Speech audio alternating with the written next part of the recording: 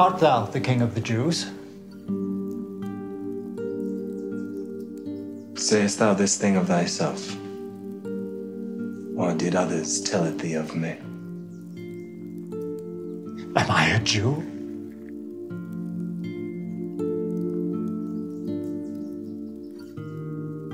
Thine own nation and the chief priests have delivered thee unto me. What hast thou done? My kingdom is not of this world. If my kingdom were of this world, then would my people fight, that I should not be delivered to the Jews. Art thou a king then? Thou sayest that I am a king.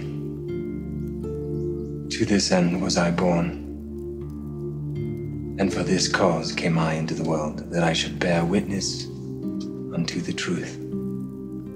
Everyone that is of the truth heareth my voice.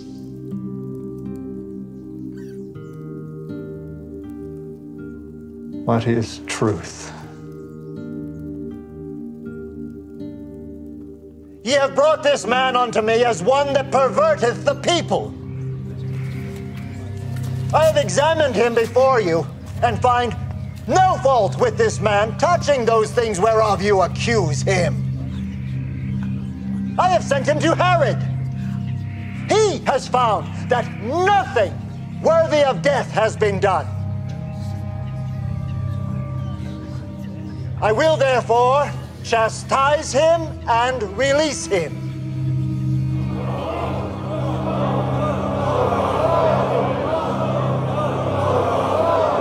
According to your custom, at this time of year, one prisoner shall be released. Barabbas. Free Barabbas.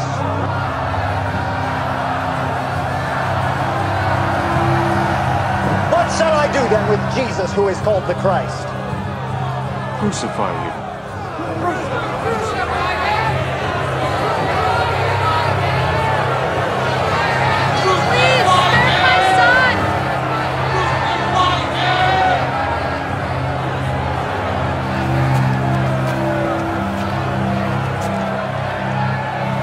I am innocent of the blood of this just person. See ye to it.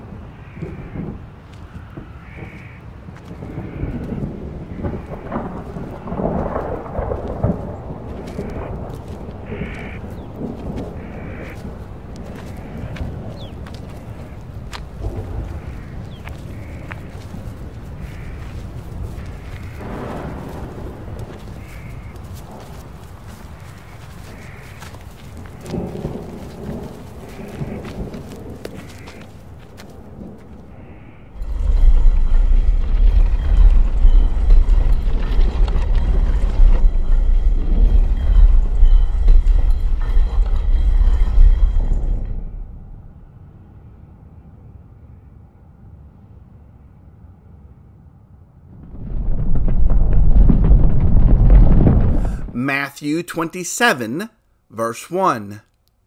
When morning came, all the chief priests and the elders of the people took counsel against Jesus to put him to death.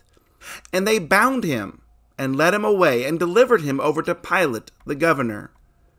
Then when Judas, his betrayer, saw that Jesus was condemned, he changed his mind and brought back the 30 pieces of silver to the chief priests and the elders, saying, I have sinned by betraying innocent blood. They said, What is that to us? See to it yourself. And throwing down the pieces of silver into the temple, he departed, and he went and hanged himself. But the chief priests, taking the pieces of silver, said, It is not lawful to put them into the treasury, since it is blood money. So they took counsel, and bought with them the potter's field as a burial place for strangers. Therefore that field has been called the field of blood to this day. Then was fulfilled what had been spoken by the prophet Jeremiah, saying, And they took the 30 pieces of silver, the price of him on whom a price had been set by some of the sons of Israel, and they gave them for the potter's field, as the Lord directed me. Verse 11. Now Jesus stood before the governor, and the governor asked him, Are you the king of the Jews? Jesus said, You have said so. But when he was accused by the chief priests and elders, he gave no answer. Then Pilate said to him, Do you not hear how many things they testify against you? But he gave him no answer, not even to a single charge, so that the governor was greatly amazed. Now at the feast the governor was accustomed to release for the crowd any one prisoner whom they wanted, and they had then a notorious prisoner called Barabbas. So, when they had gathered, Pilate said to them, Whom do you want me to release for you, Barabbas or Jesus, who is called Christ? For he knew that it was out of envy that they had delivered him up. Besides, while he was sitting on the judgment seat, his wife sent word to him, Have nothing to do with that righteous man, for I have suffered much because of him today in a dream.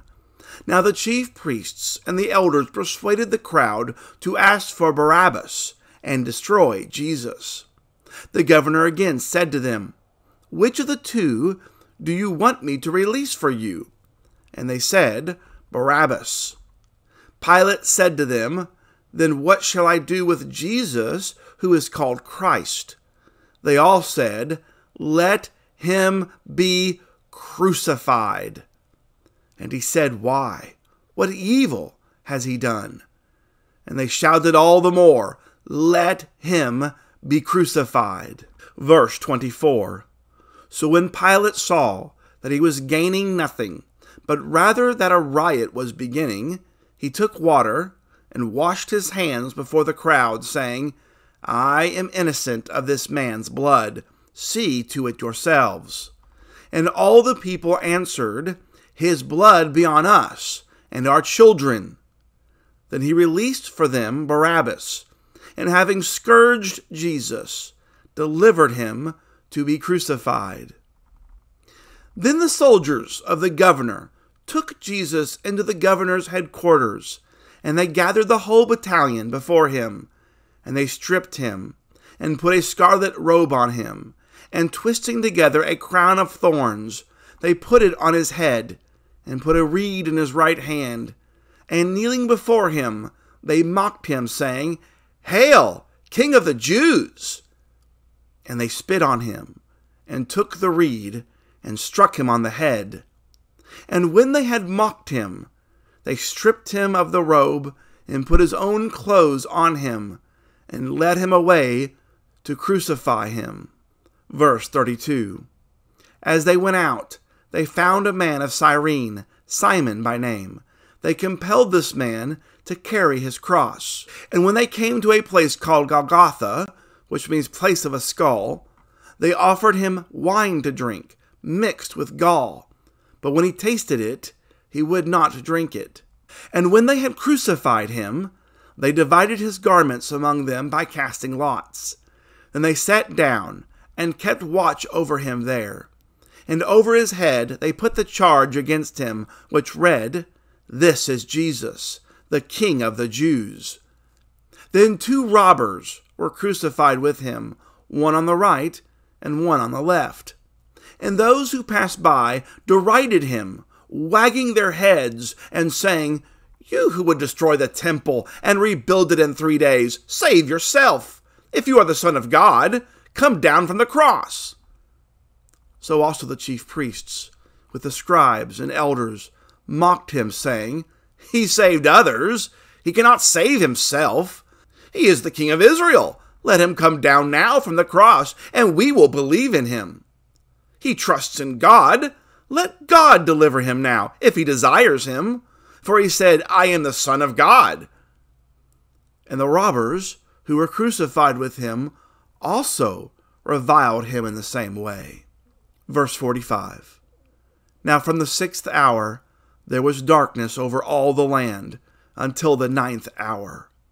And about the 9th hour Jesus cried out with a loud voice, saying, "Eli, Eli, lema sabachthani?"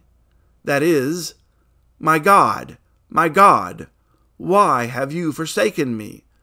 And some of the bystanders, hearing it, said, "This man is calling Elijah." And one of them at once ran and took a sponge, filled it with sour wine, and put it on a reed, and gave it to him to drink. But the others said, "Wait, let us see whether Elijah will come to save him." And Jesus cried out again with a loud voice, and yielded up his spirit. And behold, the curtain of the temple was torn in two, from top to bottom, and the earth shook, and the rocks were split. The tombs also were opened, and many bodies of the saints who had fallen asleep were raised. And coming out of the tombs after his resurrection, they went into the holy city and appeared to many. When the centurion and those who were with him, keeping watch over Jesus, saw the earthquake and what took place, they were filled with awe and said, "Truly, this was the Son of God." There were also many women there, looking on from a distance, who had followed Jesus from Galilee, ministering to him, among whom were Mary Magdalene, and Mary, the mother of James and Joseph, and the mother of the sons of Zebedee. Verse 57. When it was evening, there came a rich man from Arimathea, named Joseph, who also was a disciple of Jesus. He went to Pilate and asked for the body of Jesus. Then Pilate ordered it to be given to him. And Joseph took the body and wrapped it in a clean linen shroud and laid it in his own new tomb, which he had cut in the rock. And he rolled a great stone to the entrance of the tomb and went away. Mary Magdalene and the other Mary were there, sitting opposite the tomb. Verse 62. The next day, that is, after the day of preparation, the chief priests and the Pharisees gathered before Pilate and said, "Sir, we remember how that impostor said while he was still alive, 'After 3 days I will rise.' Therefore order the tomb to be made secure until the 3rd day, lest his disciples go and steal him away and tell the people he has risen from the dead, and the last fraud will be worse than the first." Pilate said to them, "You have a guard of soldiers. Go, make it as secure as you can." So they went and made the tomb secure by sealing the stone and setting a guard. It doesn't matter how many times that I read Matthew 27, it still gets me. Seeing and imagining the crucifixion, the suffering of our Lord and Savior for my sins. We did notice in the last lesson on Matthew 26, Judas betraying Jesus. And I said yesterday, I don't think that Judas realized that his betrayal would lead to Jesus' death because of what happens right here.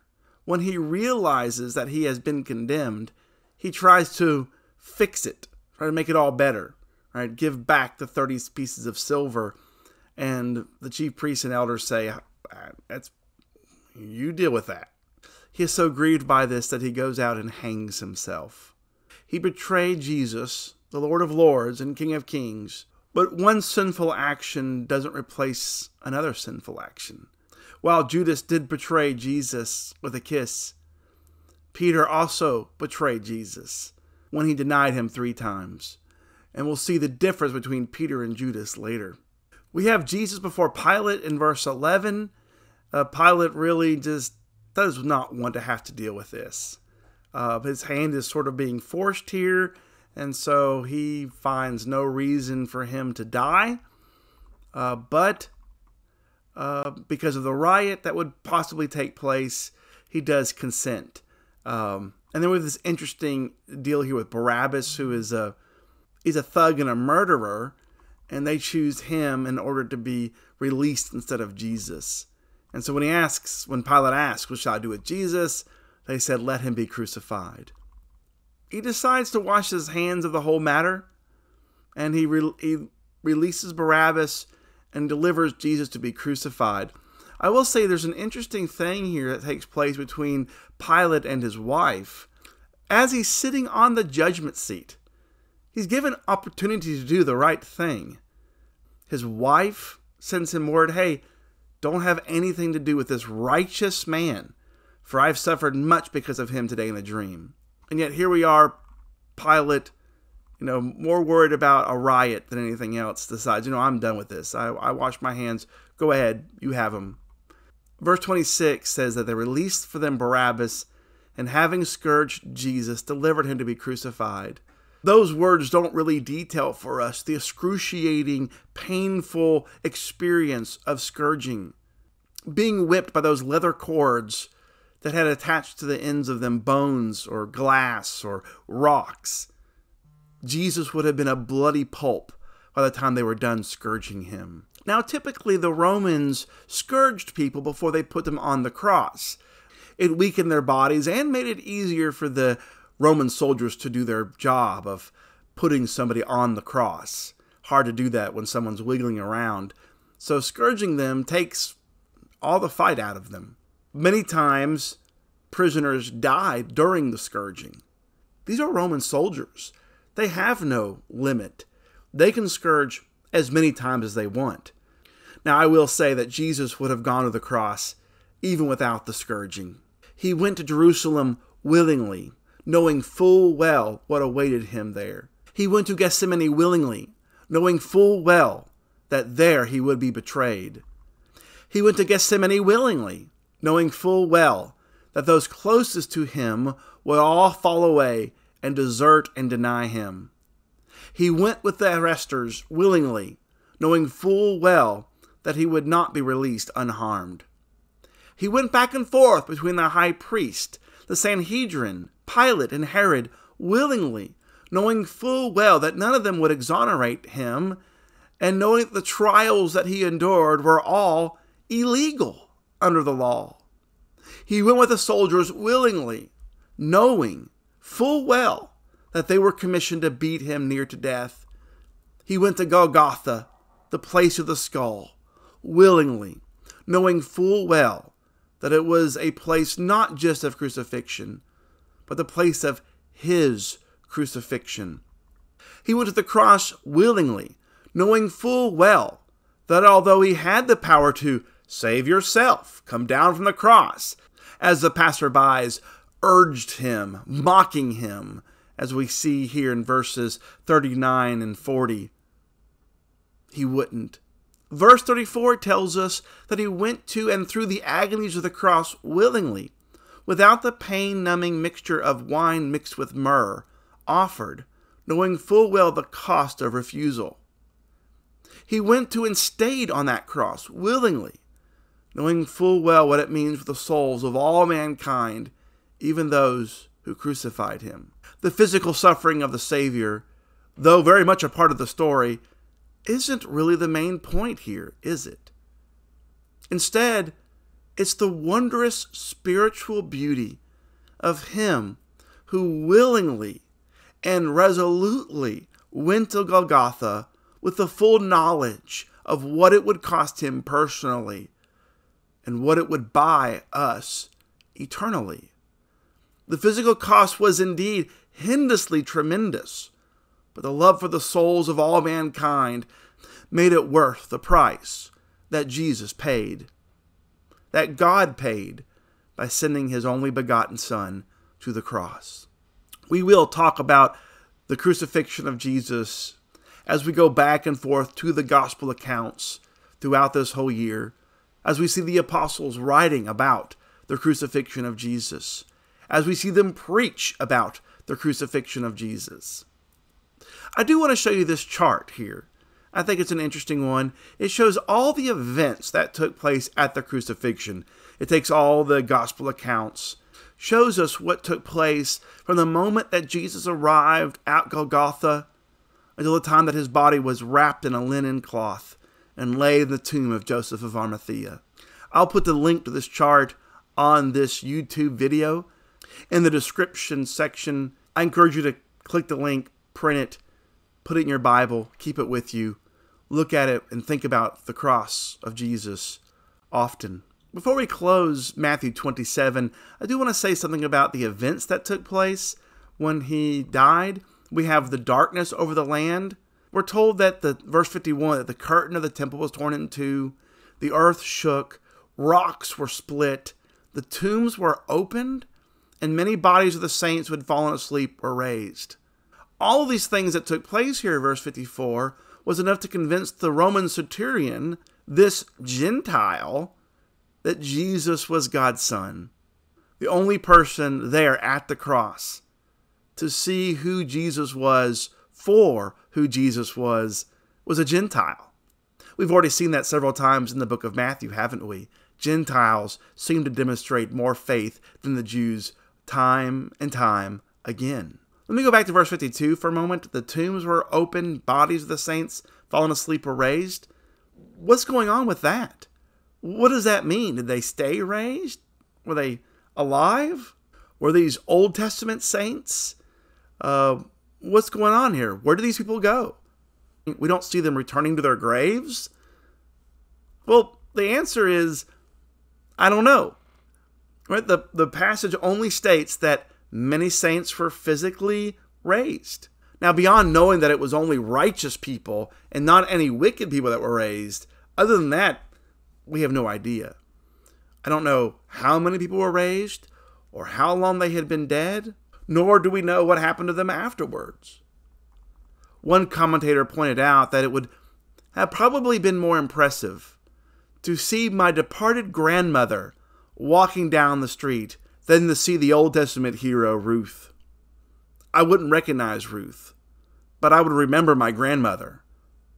Whether that is what happened, again, we don't know.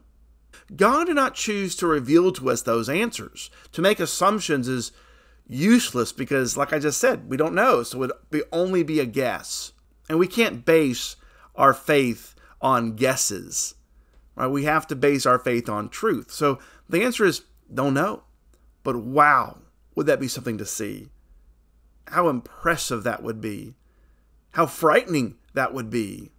How many there that day, like the centurion, saw all the things that happened when Jesus died on that cross, said, truly, this was the Son of God. I am thankful to God this morning for Jesus, the crucified King. I am thankful that he was willing to suffer what he did so that we might be saved. When faced with all that Jesus did for you and I on that cross, can we honestly say that we are living for him like we should? Need to think about that. Need to contemplate that. And if I'm not living for him, I need to repent of that. And always remember what he did for us. While it is true, the Jews that day said, his blood be on us and our children. And while the Roman soldiers were the ones that beat him and nailed him to that cross, you and I were there too. You and I, because of our sins, also crucified the Son of God. There's a song that we sing, were you there when they crucified my Savior? The answer is, we were, because of our sins. Now, thanks be to God as well that Matthew does not end at chapter 27, that Matthew has chapter 28 and the resurrection of Jesus. And we'll talk about that tomorrow. Thank you so much. Have a great day.